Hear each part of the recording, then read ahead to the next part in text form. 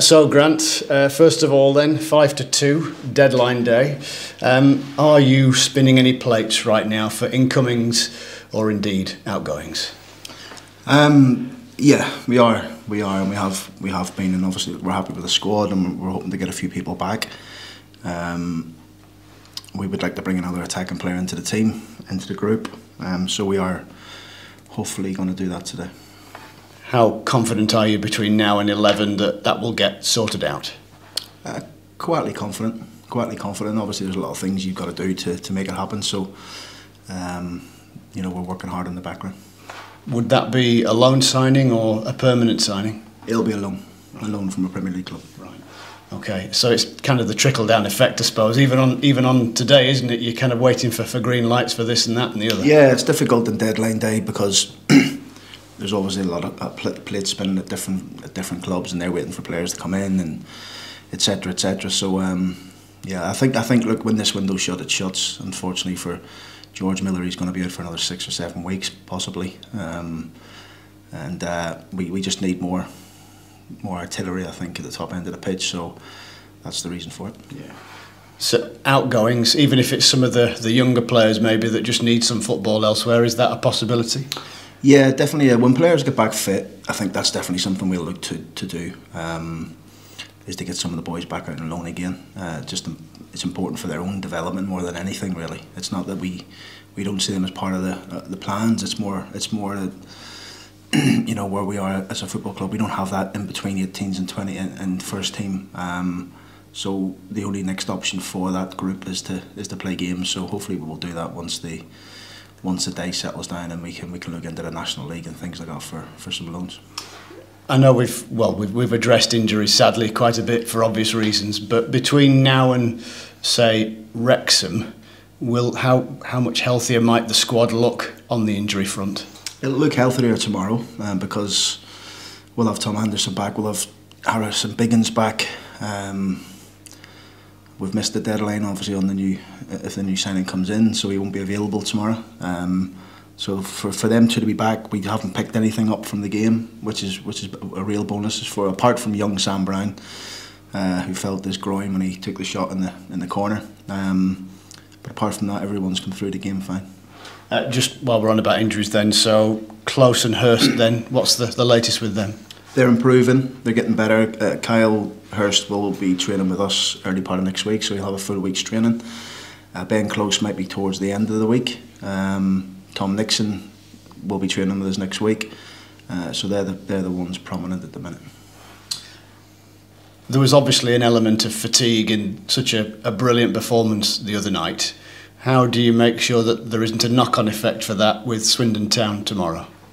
We just want to put the same performance on, build on the 2 performances that we've shown in the last 2 games, and go and enjoy the game. And we know, listen, they've started the season quite well. So it's we're at home. We want to put that performance that we showed on Wednesday night and Saturday, and see where it takes us. Do you almost think as though the players convinced themselves with the second half performance at MK principally, and then the performance the other night, that things are moving in the right direction? Yeah, look, everything takes time, doesn't it? I've said this many times. It takes time for players to understand each other.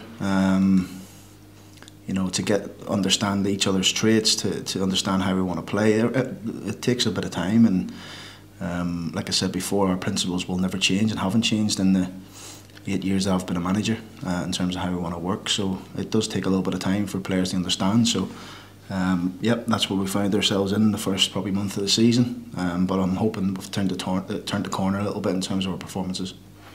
Is it hard to?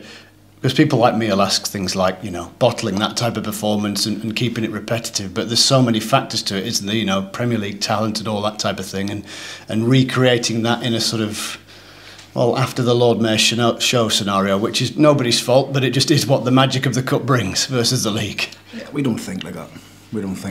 That's for you to think about. That's for the press, the media, and everybody else outside of our football club to think. We think about the next game, the next performance. How can we go and put that performance, a similar sort of performance, on against Everton, MK Dons that we did against, and do it again against Swindon.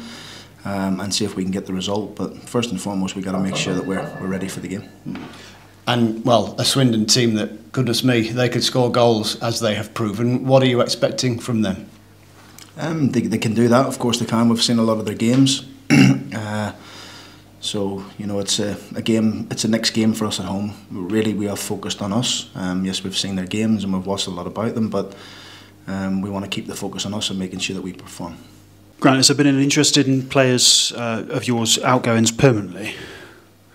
Is there any permanent outgoings? Yeah, has there been any interest on that front? No. And to be honest with you, if there was, we always get phone calls regarding our players and would they be available and stuff like that, but there's been no firm bids for any of our players. Yeah. Would you consider paying any players off, some of the guys on the transfer list? Paying them off, as in paying up the contracts? I haven't thought about that, mate. Honestly, I haven't even thought about that, so that wouldn't be a conversation for me. That's more a conversation for the Gavin and the board, really. You know, for us, we're just focused on what we have in the building. You know, we've got players that we haven't seen for a while, really. We haven't seen Rio Griffiths for 2-3 weeks. He's been really ill. You know, so it's if that's you referring to, I don't know.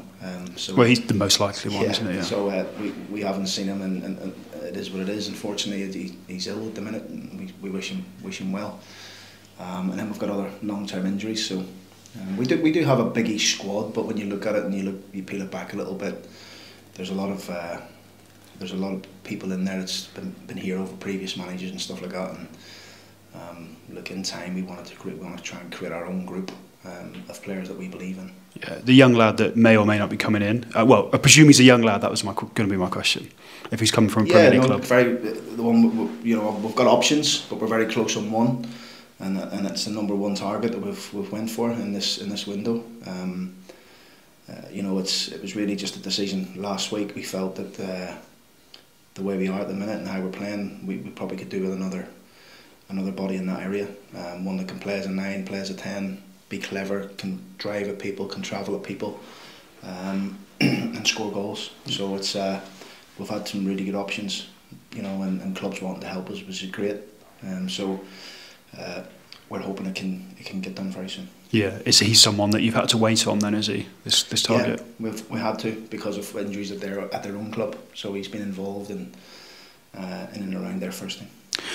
You mentioned to Andy, obviously, there's not really that transition team. Well, there's not a 23s team or a pathway at the minute. Is that something you look to bring back in time? You would like to? Maybe. I mean, look, at the minute where we are in this level, and you know, if I'm here for years to come, which I hope I am, that may be something we could get to. But at this moment in time, we have the 18s and then we have the first team, and it's a big gap jumping from 18s to first team level. So when we have 18s excelling, like you see with young Will Flint at the minute out along at Gainsborough and doing really well, we try and get them out as quickly as we can. But there's always a worry when you've got that middle gap, you know, that people's like the likes of, just to mention maybe 2 or 3, Jack DeGrucci, Jack Goodman, Tavonga Kalea, they're just in between, you know, in between at the minute. So having them out playing football is important. I know we called the 2 forward players back, but we had to because of the numbers. But once we get players back, we'll get them straight back out again to men's football. Yeah, after Everton, have you noticed a bit of a bounce about the place? Because it was a performance with plenty of credibility. I noticed a very tired group of players on Thursday when we came in. Some of them didn't sleep, but that's just the way it is after the game. Sometimes, you know, the adrenaline and stuff like that. So we've been very diligent in terms of what we've done in the last couple of days. Managed to get some recovery into them on Thursday. Some yoga and some bike and some swimming and stuff like that, and particularly the team played. And then today we worked a wee bit more on tactical stuff for tomorrow's game. Yeah, I know it is what it is. You've got to play tomorrow, but how much of a challenge is it to get them going again, to put together a performance that can beat Swindon? Yeah, we have to. There's no getting away from. We have to do that. We have to show the same performance, same levels, same energies. Good thing tomorrow. You know, I'm looking at my bench tomorrow, and I'm looking at it and thinking, I've got options, I've got things to change it, which is good with players coming back. So hopefully over time, over the next week or two, we're going to get stronger in that as well. And that's where I want to be. I want to be in a position where I'm having to leave people off the bench. I think that's when you feel you're telling them why they're not involved. That's when I feel we're at our strongest. Yeah, I just wanted to pick up on Owen Bailey as someone who's played 3 different positions already. Commendable versatility, and it doesn't seem like it seems to affect his performance levels either. Phenomenal character. Honestly, he's a warrior, absolute warrior. It doesn't matter where you ask him to play, plays it with great aplomb, and he's a tremendous player as well. I don't think he gave Dan Juma a kick for 70 minutes the other night, and the one time we let him in on the far side, and that wasn't Owen Bailey, but I'm just saying us as a team, the one time we let him in, he scored. So wherever he plays, right back, outstanding at Hull, central midfield, he's been brilliant, and I've spoken about him before. Maybe after the Notts County game I said how well his performance was, and then you see him at right side centre half and joining in from there. So his versatility was one of the big things why we brought him here, because he's played in all them positions for Gateshead. But he's a top kid. He's no hassle, comes in, trains to his maximum every single day, goes absolutely nowhere near the physio room, which I love, and just gets on with his work. Yeah, another one who's probably caught the eye, Jack Senior. He's outside as well. Good non-league find. Again, very good, very good character, excellent character. Again, plays in numerous positions. It's a position he's played in Halifax last year that he's playing at the minute. Captain of Halifax, so it tells you a bit about his mentality. So I think the last 2 games he's been really good, really positive in terms of his play, and hopefully that can continue.